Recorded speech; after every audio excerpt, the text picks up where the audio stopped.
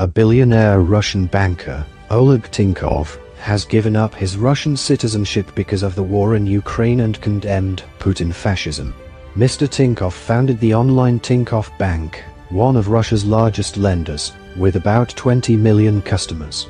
In an Instagram post, he said, "I can't and won't be associated with a fascist country that started a war with their peaceful neighbor." Few Russian tycoons have criticized Russia's invasion of Ukraine in public. An independent Russian news source, Sotavision, tweeted a photo of Mr. Tinkov's certificate showing his Russian citizenship terminated, as well as his tirade on Instagram against President Vladimir Putin's Russia. However, the post now appears to have been removed from his account. The banker said, "It is a shame for me to continue to hold this passport." He is reported to be living in London, but is subject to UK sanctions, like many other members of Russia's business elite. "I hope more prominent Russian businessmen will follow me, so it weakens Putin's regime and his economy, and put him eventually to defeat," Mr. Tinkov said. He continued, "I hate Putin's Russia, but love all Russians who are clearly against this crazy war." In April, Mr. Tinkov castigated the Kremlin in even stronger terms, condemning what he called a regime based on nepotism and civility. The Kremlin bureaucrats are shocked that not just they, but also their children now won't travel to the Mediterranean in summer.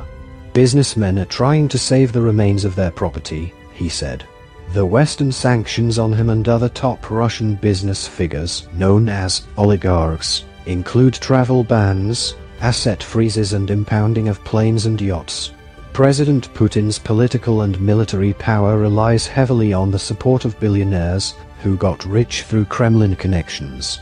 Also in April, Mr. Tinkov sold his family's 35% stake in the company he founded, TCS Group Holding, based in Cyprus.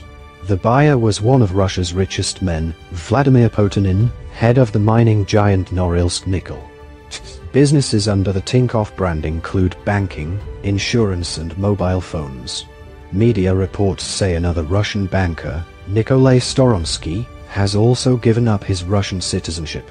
He has British citizenship and founded the British fintech startup Revolut. He condemned the war in Ukraine in a blog post earlier this year, highlighting his Ukrainian family connections. Earlier this month, billionaire Israeli-Russian investor Yuri Milner announced he had renounced his Russian citizenship. He left Russia in 2014 and lives in the US.